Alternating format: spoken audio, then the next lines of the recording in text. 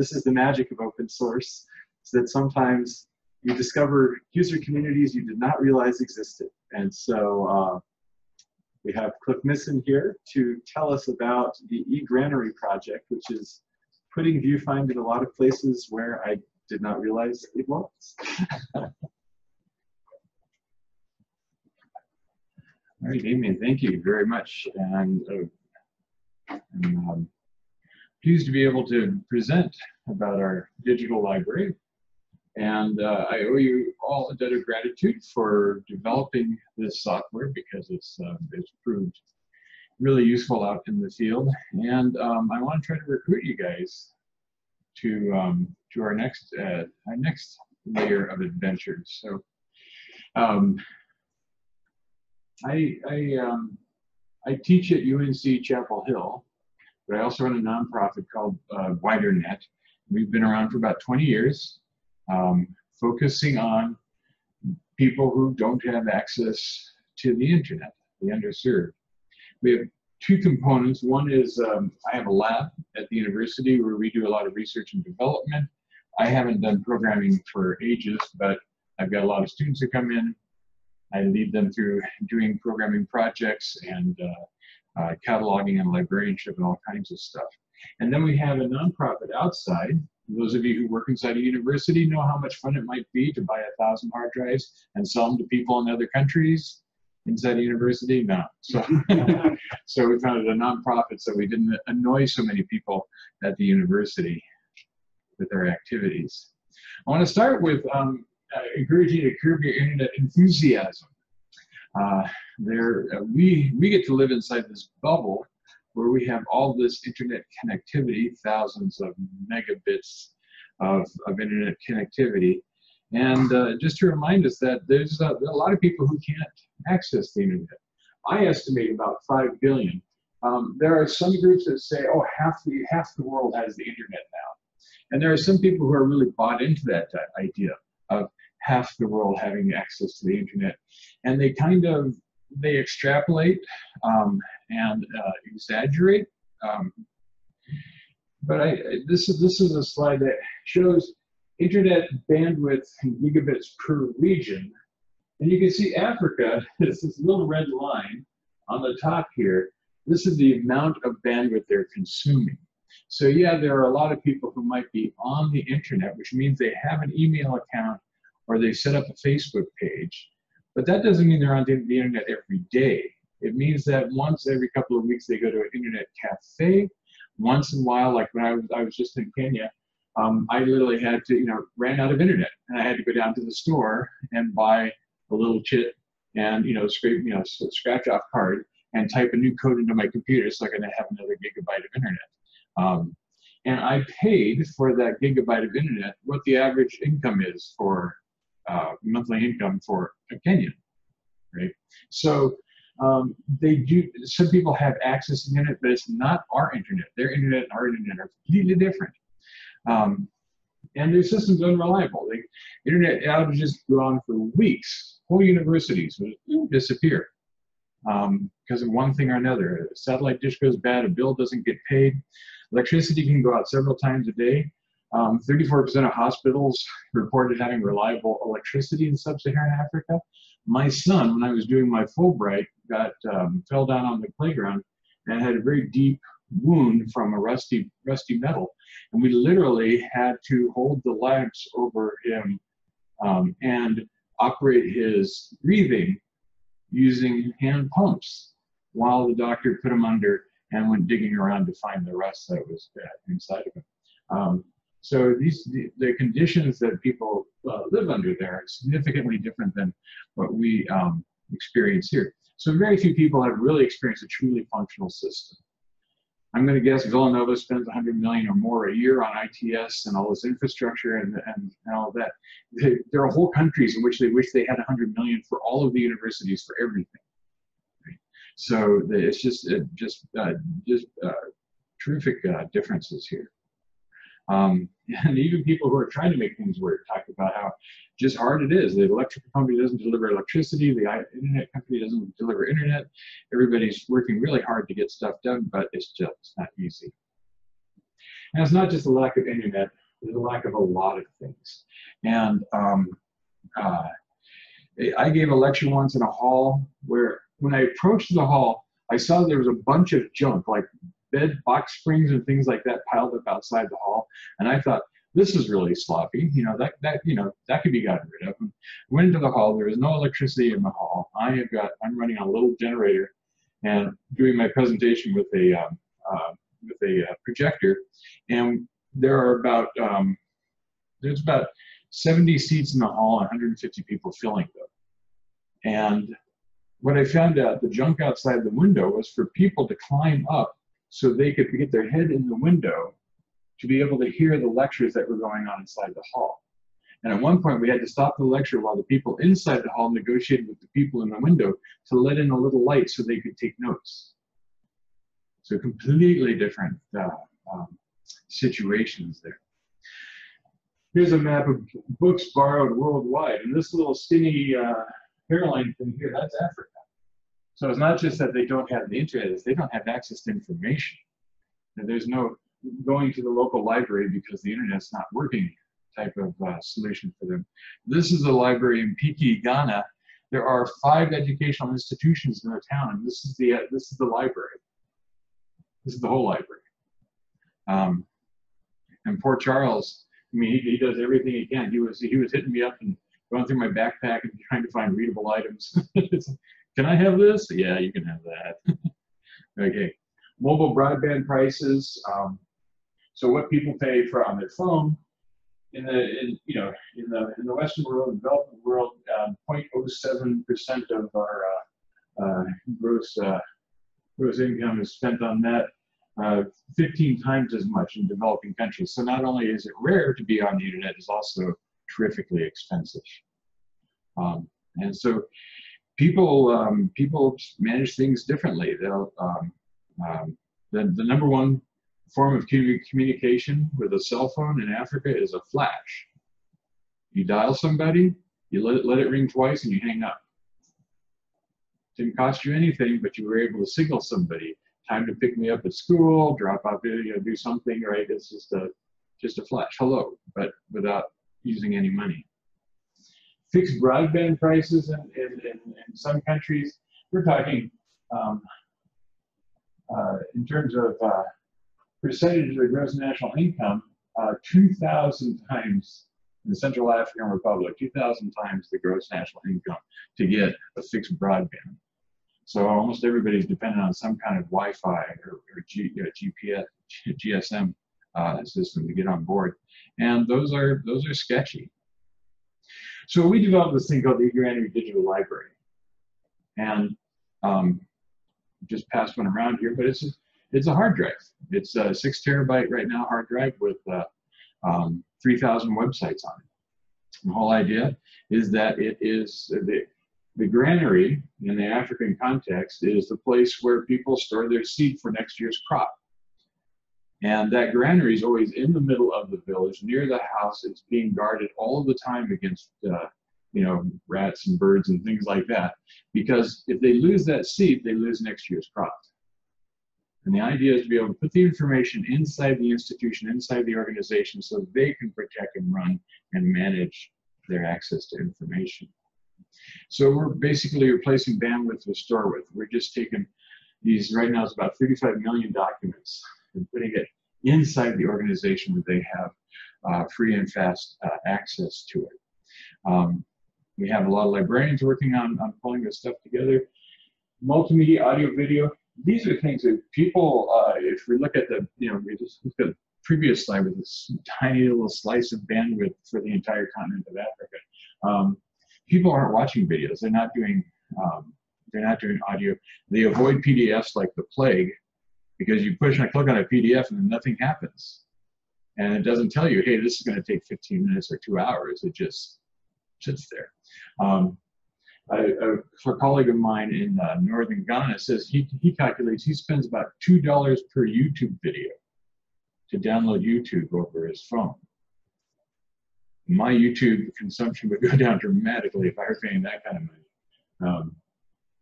So what this does, in a lot of places it they use it in a hybrid situation. You know, the bulk of their bandwidth comes from the intranet, and then they get to choose what they use the internet for. So the mission is, you know, the biggest bang for the buck with the least amount of internet. And these are concepts that have been around forever, right?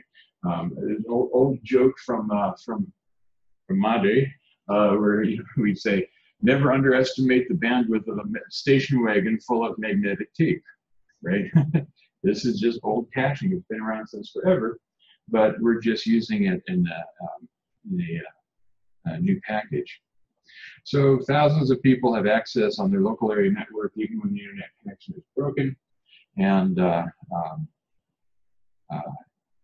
they can be watching videos. Like TED Talk will open up in 5 seconds. So it's completely different. So we're at a 6 terabyte drive, over 2,000 installations around the world, and we're in 27 prisons here in the US as well. There's another group of people who can't be on the internet. Some of them are there because they were on the internet, so they have their own little offline internet.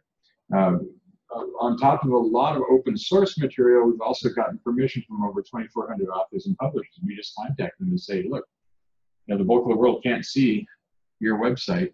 Can we make a copy? And most people agree. So it's a huge amount of resources. Things are very, very wickedly fast. And hey, we have a built-in search engine and catalog. Thanks, you guys, to make it look just like the internet. So let me hit the Alt tab here, pop over to a screen. I need to update my recovery media. It's really insistent. Okay. Can our distance audience see this? So, okay. So this is what the eGranary interface looks like. And if I click on Life Water Canada, I click on, a little slow there, DFID, it looks like looks like I'm at their website. It's a common URL. And I can click on their index of outputs and go into system management. It's just like browsing. It looks like I'm on the internet, except all of this is contained in that little hard drive, completely offline. So we do as much as we can to make it look like it's the real internet without a lot of compromises.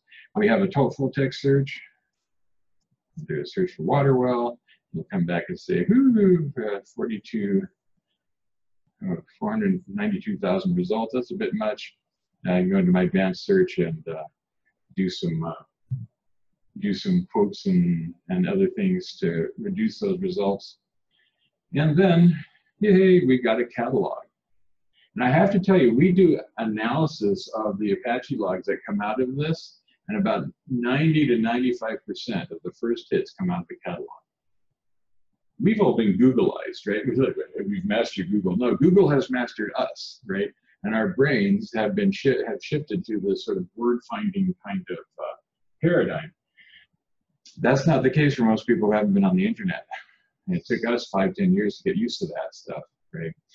So for them, being able to come in and say, I am interested in medical sciences, click on a button, and get results in medical sciences are really important. And here's where your fine work comes into play here.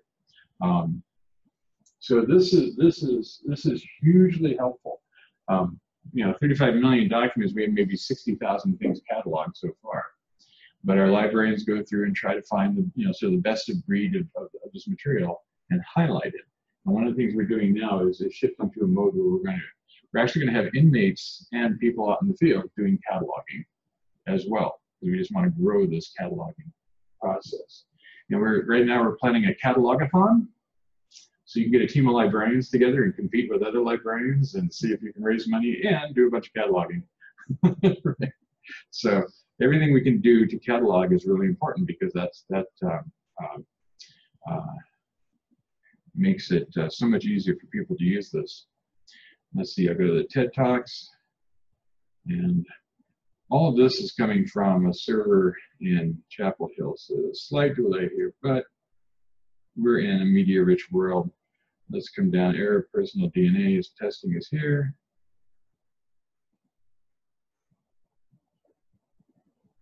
So this blows people away.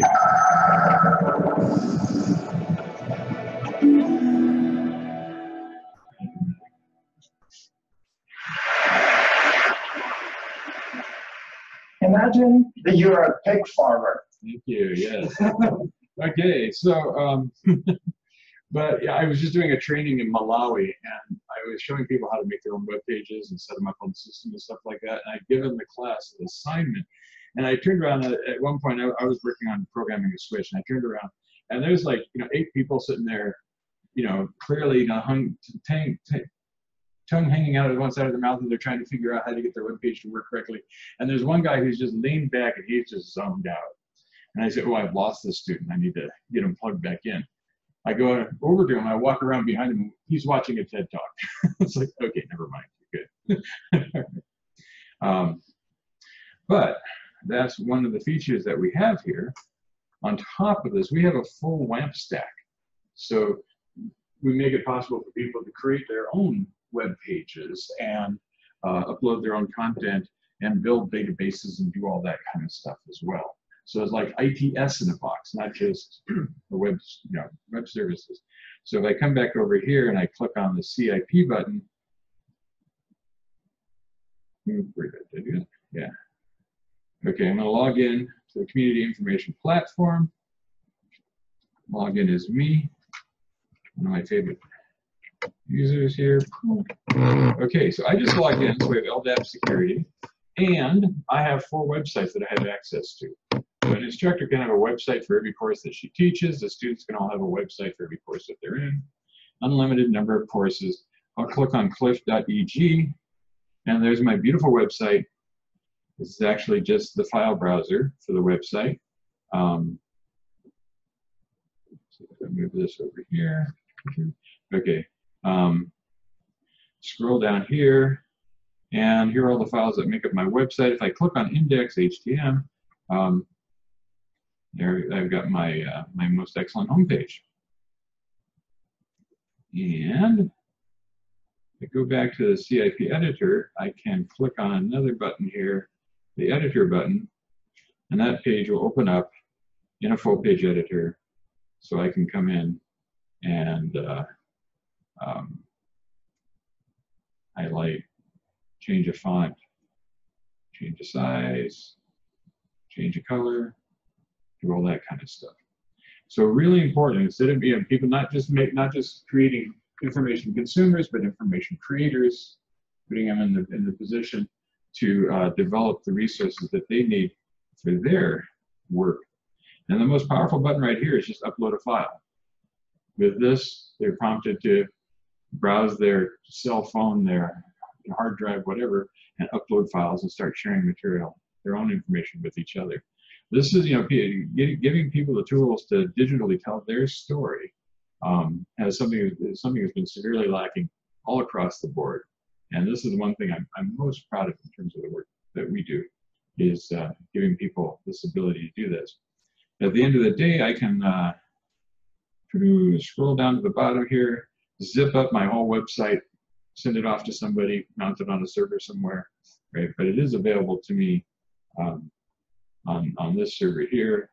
Let me hit refresh and see my changes, my title. So a lot of Web 2.0 stuff built in. Okay, back to my presentation. That's not it. So 80% of new installations these days are people coming back to get more. They've done one installation and they say, well, that worked really well, and they're coming back and doing more. We've been accredited for use in community colleges that are doing post-secondary and secondary high school diplomas. In Texas prisons, the Nigerian University Commission has adopted it. In Papua New Guinea, they've rolled it out to 15 of their teacher colleges. A local telecom provider even put the eGranary on their cell phone system, so people can freely access the eGranary over the cell phone system if they want to avoid internet charges. There's some teachers from Papua New Guinea making their first web pages. We also do something where we create user-friendly portals. We take collections of information that are relevant to certain groups of people, and pull those together. So I'm going to hit Alt-Tab, go back to my browser here, and hit the Home button. And I'm going to click on Portals, and I'm going to move this again over there. All right. So you can see we created portals on all kinds of stuff. Coco Undo, hey, this is my personal favorite. I'm really into chocolate. So everything you need to know about chocolate in one place. Right? And we put this together for cocoa growing communities in West Africa. During the Ebola crisis, we put together Ebola Pocket Library. Everything from PSAs and posters to research papers and all of it on one chip. And we got special permission from all the authors and publishers, so that collection could be copied at will, so that we could spread information faster than the disease. Probably the one that has the most, has had the biggest impact. We have a number of medical, nursing, and midwifery portals that we've put together. These are now used in dozens of medical schools across the world. And if I go into, let's see, say anatomy and physiology here, embryology, let's go for the multidimensional human embryo, pick an embryo, pick the time of an embryo, look at some photographs, see some animations. I visited a university in Ethiopia a couple of years ago, 12,000 students. They had 600 books in the library. And most of the students did not own any books. Some of the professors didn't have the books for the courses they were teaching. They were working out of the notes that they took when they were back in graduate school. And to go from that kind of information poverty overnight to 35 million resources in multimedia, it just blows people away. People literally get drunk. I was actually kidnapped once in Nigeria. I was doing a presentation, we were doing a training. At the end of the day, I said, it's 4:30, time for me to go back to my hotel and get some dinner. And one of the students said, you're not going anywhere. Somebody get him some food, right? And I didn't make it back to my hotel until midnight. Right? But people just get so excited about it. They can't believe that somebody would give this stuff away. Literally, they'll sit with the mouse hovering over a link saying, is it okay that I look at this? Yeah. Is it okay that I save it? Totally, right? We've had 20 years to get used to this idea of sharing information. But I remember in 1996 going out and doing consulting at companies and saying, hey, you guys take all your information and put it on the web so everybody can see it. And they would look at me and say, what are you smoking at that university? Right? But we've gotten used to that idea. This is just starting to settle in for people who haven't had access to the internet around the world. So,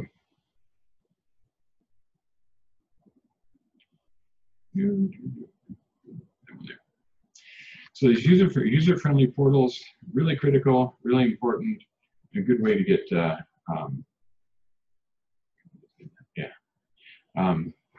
give people the information they need as quickly as they want it. So let's talk about the eGranary stack, or at least the findability stack. We use Apache as our web server, Missen, Solar, and then VuFind to present it. And some of you might have been giggling at our presentation because everything here is like 8 years old, and we haven't updated things for a while. And we're in the process of now doing that, updating everything. And we have to go all the way back to the bottom of the stack and do all these upgrades that we've been sedulously avoiding for way too long. So I've got a group of students this semester, or this year, that are going to be working on getting all this stuff upgraded and updated. And we're trying to, one of the things we want to do on the eGranary side of things, we're a server that's sitting in an institution that's serving hundreds or thousands of people. We want to be able to, when they upload their local content, we want to be able to index it so when they do a search in the search engine, that content shows up alongside everything else. In the same way, we want them to be able to catalog things that they've uploaded and have those show up in the catalog when they do a search.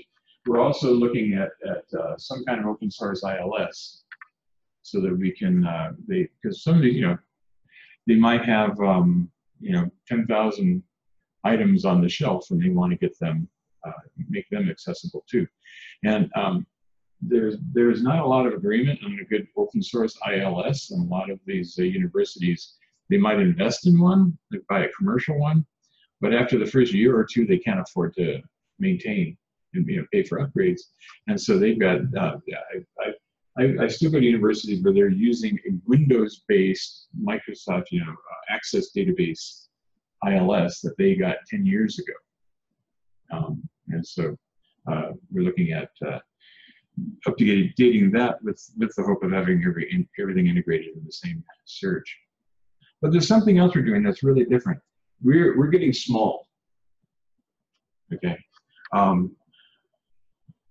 There's only so much we can do with hospitals and libraries and universities and secondary schools and whatever.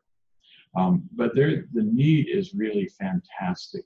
And what I love about these new cell phones these days is these mobile devices are coming out with processors that are significantly more powerful than computers were 10 years ago. And I just got a phone that will take a terabyte chip, right?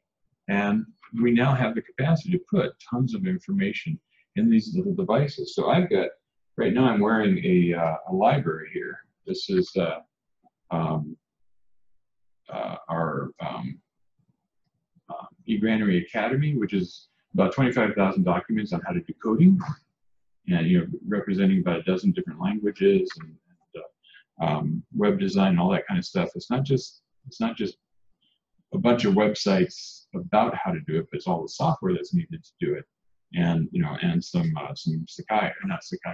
Moodle courseware, so to walk people through it. And this is what we're looking at, is being able to turn every smartphone, tablet, laptop, or thumb drive into a library. If somebody goes to the store and they buy one of these things, the storage is empty. Why not have a free library on there immediately? But they're walking out the store with 150,000 documents. Or the Ministry of Health or the Ministry of Education in the capital city can put together a collection and say, this is what our secondary students need for the next 4 years, and send them home with 100,000 documents. So it's the whole idea of going to the library to check out a library.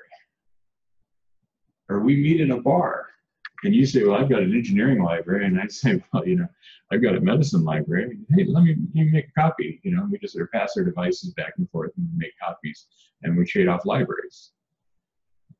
But the idea of being able to reach underserved people in even the most remote areas, especially areas where solar power is the only option, and these little handheld devices are the only things that really function well. So in that respect, this is where I want to recruit you guys. Well, here, this is our Ebola emergency library. You can still download it off of our server. Ethiopia, we just said programming Ethiopia girls can code, and these girls have a little USB stick just like this, and they were able to go home with this library and work through the materials on whatever device they could get their hands on. So that's the vision. So as we are working on updating our eGranary and this findability stack, we're also looking at shrinking all those applications as much as we possibly can so that we can put them adequately on a device like this. And we're working with about a dozen other groups that are doing sort of offline internet stuff. We founded a consortium last year. And most of them right now are doing shovelware. They get a piece of memory and they just shovel some stuff onto it. A few hundred TED Talks, a truncated Wikipedia, right? And they say, this is what you need. And that's kind of a top-down approach. We want to go out into the field, work with the people who are living in those communities and working in those communities, the information scientists at their universities, and say, let's find out what those educators want and need and put those into these kinds of collections. And so the idea is we would have we're looking at a lot of features. We have some of these features already. Some of these we need to be adding, but we're really looking at the sort of engine, you know, on top of the operating system that provides all the basic services to run this little offline library. And then on top of that, we can plug in sort of these cartridges, these silos of information. So with this piece done down here, that doesn't need to, nobody needs to reinvent that wheel. Open source, fully accessible, people can download this, put it on a stick, it might take 500 megabytes. But if they got a 32 gigabyte chip, they've got 31 gig left to put the content that they need. And the way this silo system works already. We've been using this for years, where we put our web content, whatever downloadable software, the catalog, the index, and the data, the SQL, MySQL databases, in a certain form and function. And then when, so the idea is that anybody who's involved in this process can make a silo. Here's a silo for secondary schools, here's a silo for medicine, here's a silo for nursing, whatever. And then, right now we have two silos in the eGranary. We have the eGranary silo, which is gargantuan, and we have the local silo where I was just making my website again. But we can add more. So the idea being that people can add and subtract things. When the silos are registered, they're seen to the engine as just one big silo. And the user doesn't know that they're looking at multiple silos. So when they do a catalog search, they're searching across all the silos.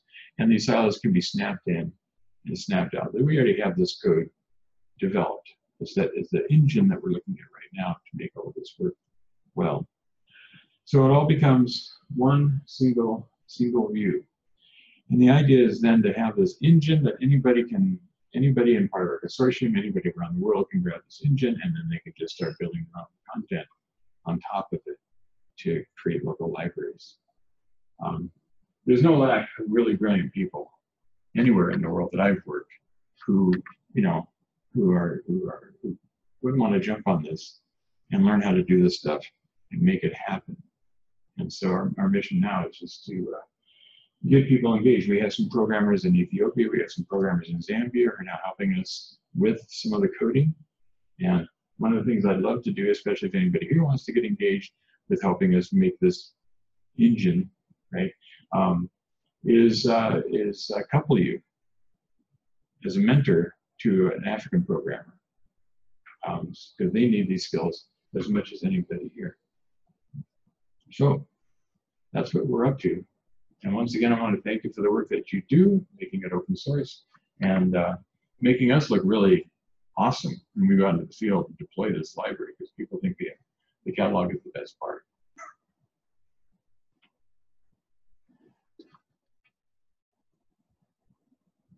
Questions, observations, accusations? Yeah. Do you have plans to expand this to other countries? I mean, you're focused on, it seems to be like Africa right now, but I mean, it seems like it's a great idea. The underserved places, there may even be places in America that are underserved, especially the inner city places and libraries, because they're having trouble funding libraries and things like that. So right. Is there an idea to expand this, and is there a way to donate to it? Yeah, we're terribly promiscuous. So really, Papua New Guinea, India, we're all over the place. And basically, people call us and they say, we don't do a lot of promotion or anything like that. We're not really very good at it. But people call us and they say, how can we get into this? Right? We need to develop, and one of the reasons that we need to move to upgrade our stack is that we've had some students working on a French language version, and now we have some students working on a Spanish language version, and we need to be able to move swiftly between all these other languages. Yeah. But there, in North Carolina, in Western North Carolina, out in the Appalachia region, 50% of the school children there don't have access to the internet outside of school. So the idea of being able to send them home with a little library, right? And that's ideal. We're talking to people in Alaska who are working in really remote communities. So this thing has legs. It can travel. Yeah. How can you contribute as a coder? I got a list. Okay, so here's the trick. I have a list of about 150 things that we need to add. Okay, and every time we add something, and I go out to the field with a brand new eGranary, and I show it off to people, and I get some feedback, I come back with 150 more things. So the needs are never ending. But the whole idea is we're commoditizing this so that these universities and schools and organizations don't have to hire, and suffer years and years of development to create this. It's just boom, it's there, and they can take this thing off the shelf and start working the next day. So, and if you just happen to have a lot of money, go to our website, hit the donate now because we really need it. Yeah, that's the one skill I don't have is fundraising, and it's the one thing we need to do. So I wind up, I wake up every morning, I look at the ceiling and say, who the heck put me in charge of this? What a bad idea. Anyway.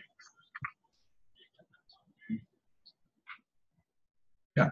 I know that you're using a lot of open source software in this, but how much of the eGranary itself is open source? If you have the need for contributing developers or mentoring or have these 150 issues that multiply endlessly, is there a place to go and contribute directly open source? To the code? Yeah. All the code that goes in eGranary is open source. There's some of the tools that we use in the background to do the development on our side. We'll get into that with anybody. But in terms of what goes out the door and what's on the device, it's all open source. Because we want people in the field to be able to make their own changes and adapt it to whatever. What was the other second part of that question? I think the question is more like, if I wanted to go and look at your list of the issues and add changes, is there like a GitHub where the actual eGranary code is, or is that something that's still? We're working on that. Okay. We need some help with it, actually. So, yeah. Yeah, but I can't tell you exactly. I have to ask the programmers. How do you guys keep track of this stuff? I know we have a repository somewhere, and I know they have a feature list that they're working on, but I'm not sure exactly where it is. But I can find out for you. Okay. Yeah.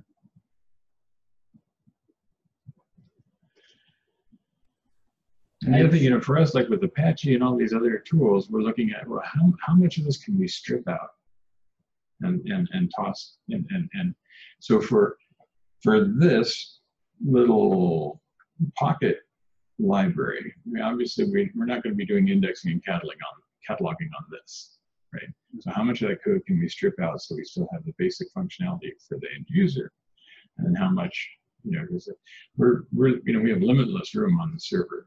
We have we're at 6 terabytes now, and our next version will be 8 terabytes, and it's going to be pretty full.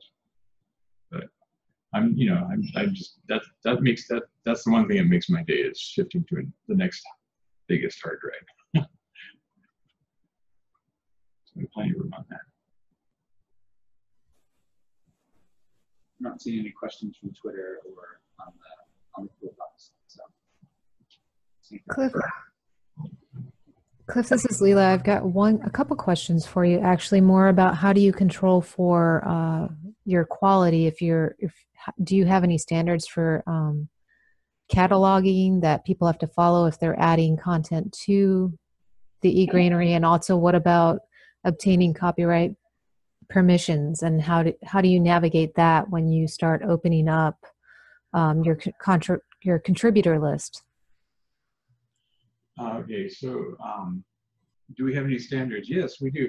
The catalog is not, because we're cataloging virtually everything, which could be like an image or an article or an entire journal or whatever.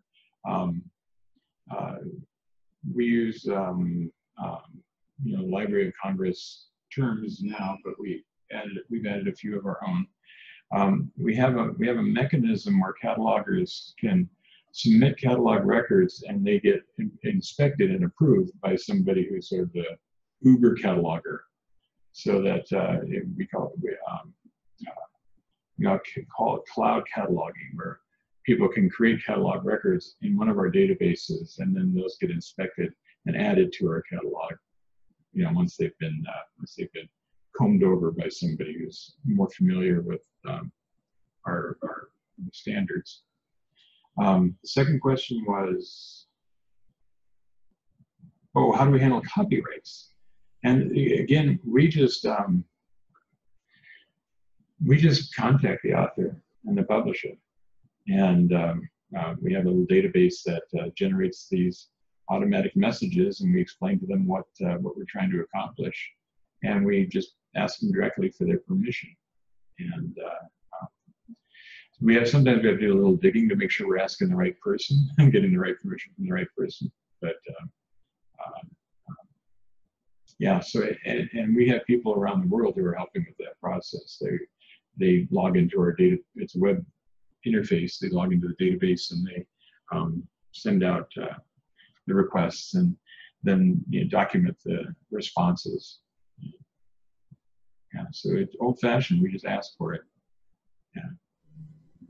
Great, thanks. That's great that you've got at least some of that automated for sending off messages. I can imagine with as many documents that you have that can be a bit overwhelming to keep that all tracked properly. Right, yeah. And the legal beagles are a little nervous about it. They're like, well, different countries have different laws and blah, blah, blah. But, if we have direct permission from the author and the publisher, and, in the end, if somebody decides to sue us, they're going to get $10 because we're a small nonprofit and we don't have any money, so it doesn't behoove anybody. The thing is, we'll contact some organizations and we'll say, can we have, these are organizations whose the mission statement, their .org, their mission statement is to serve the poor. And we say, can we have your website? And they say, absolutely not. You may not touch our website. We'll contact the next person, which is COM, and we have journals in the eGranary that you and I have to pay for, right? Like the Mayo Clinic proceedings. They just said, no, take the whole thing, right? But we contact some people and they say, totally, you can have my website, and you can have this other website. I got this other website. I'll get this other website from my friend. And a couple of weeks ago, we got this huge box in the mail full of DVDs for language instruction. Somebody who's like, yeah, and take all these too. So we get the whole spectrum of enthusiasm.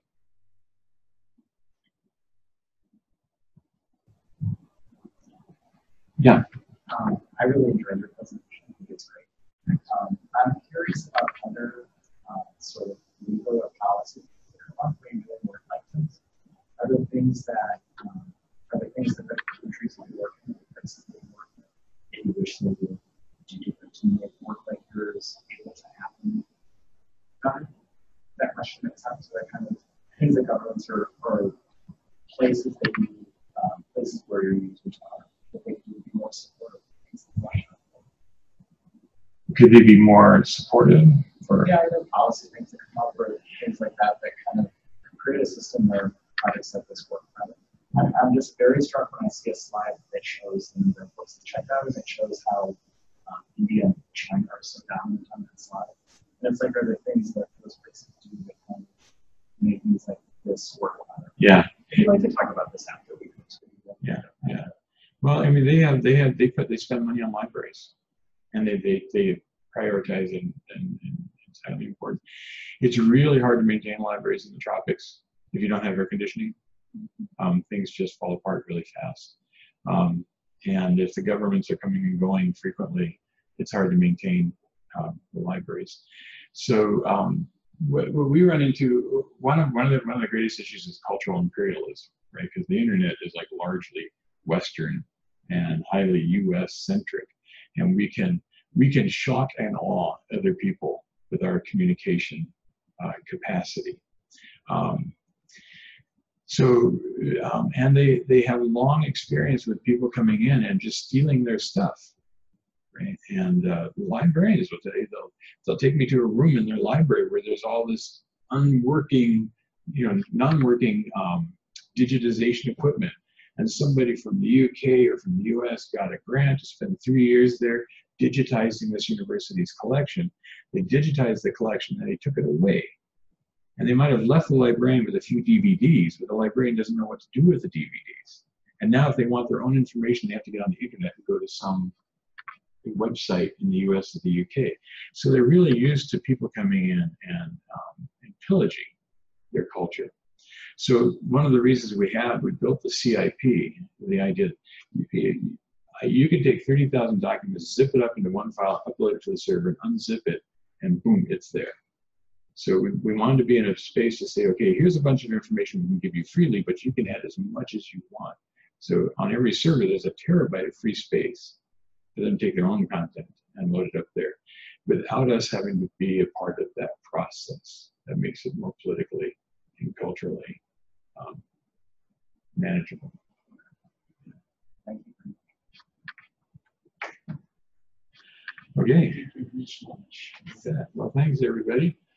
And hope you enjoy your lunch. Thank you very much.